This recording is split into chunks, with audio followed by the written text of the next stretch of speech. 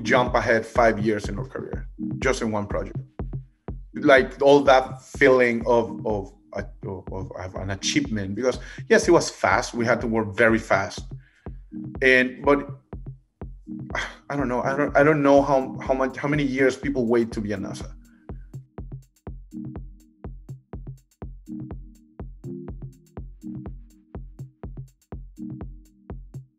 NASASUITS is one of the student design challenges offered by NASA that wishes to include students in different aspects of research and development for space. The goal of these challenges is to include the out-of-the-box thinking that is typical in universities and especially with students, so that we can augment what future capabilities humanity will have while exploring the moon and one day Mars. So NASASUITS stands for NASA Spacesuit User Interface Technologies, and it's an augmented reality challenge created by NASA engineers to collaborate with a multitude of different colleges from around the nation. So what we wanted to do is be able to get ahead of the curve and have students designing solutions for the future work that our NASA engineers and technicians would be able to do.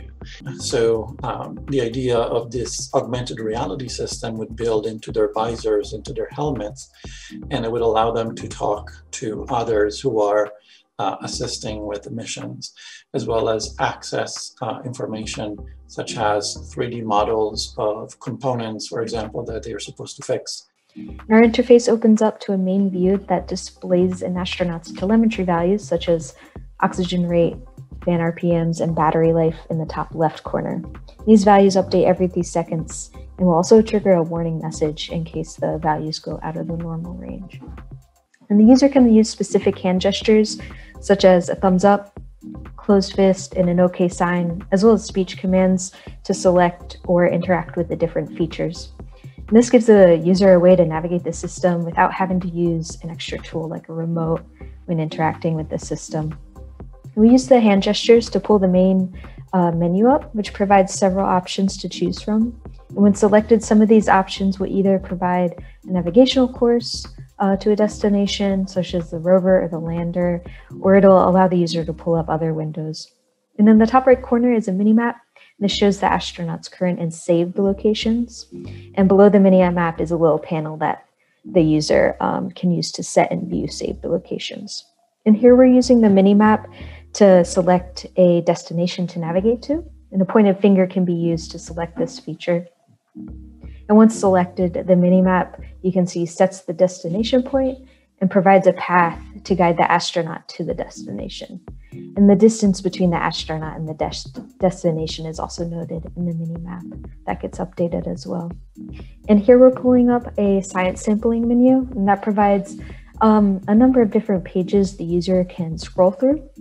The user can use the left fist and the right fist to scroll through the different pages of the science sampling menu. And these pages, they provide instructions on completing specific sampling tasks. So the astronaut can just, instead of having to have some sort of booklet or open something on maybe the sleeve of their suit or something that's attached to them, they can just have it right in front of their face.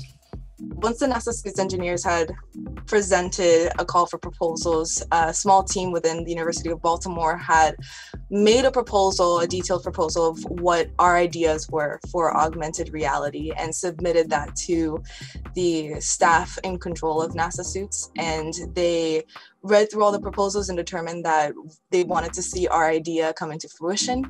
And now we're here.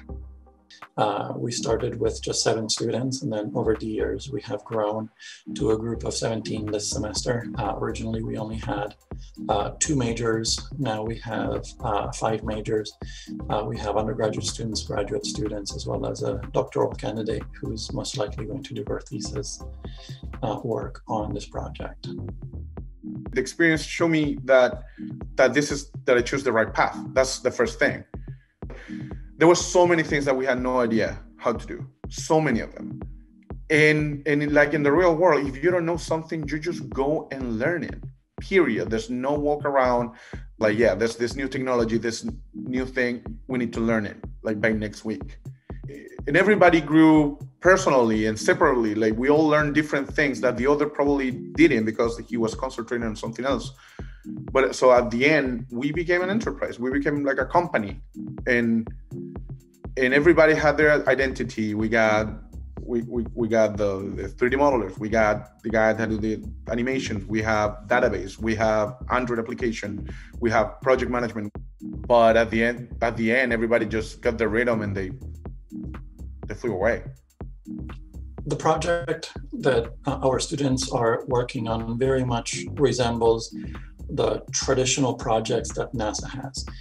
We have application development, we have design, we have operating systems, networking, security, as well as communication and documentation, which are extremely important in terms of future employment. In many cases, then, students found a path that perhaps they were not expecting.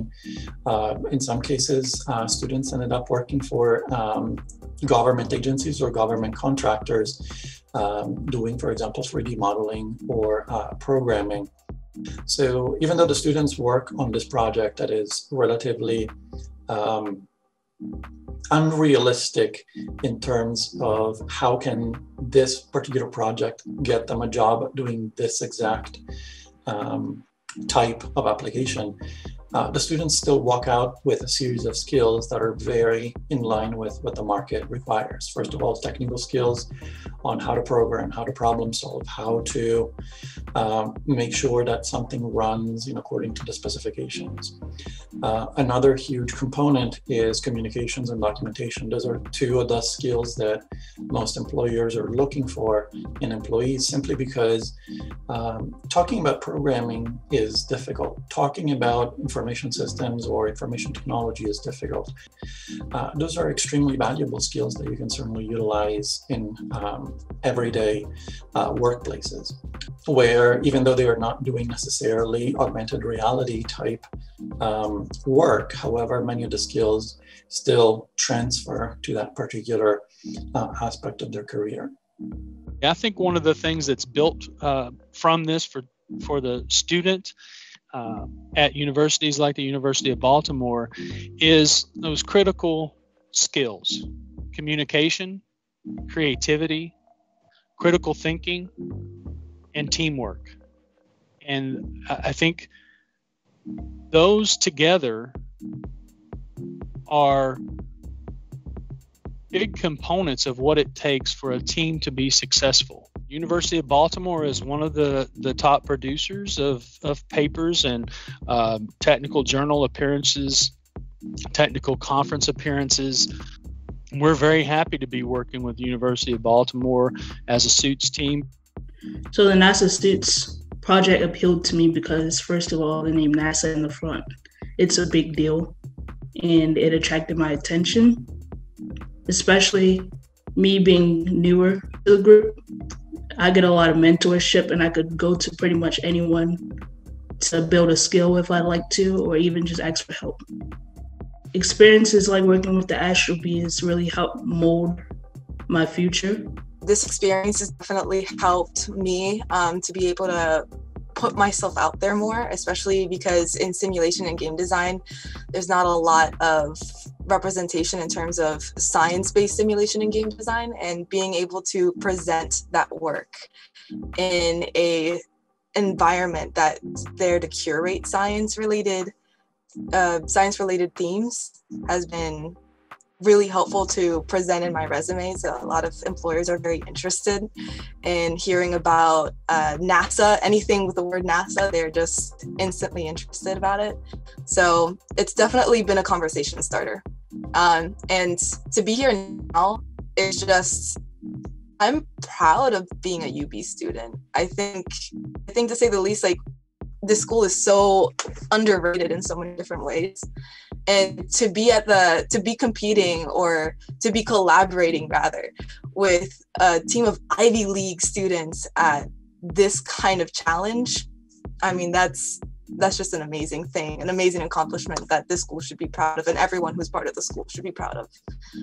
Even though I'm extremely appreciative of all the visibility that this national competition has.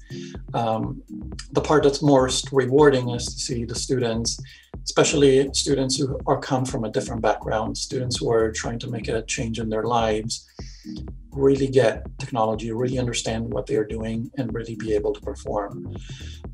So to me personally and professionally, since I've chosen education as my path, to me it's extremely rewarding to work with the students. The outcome is fantastic.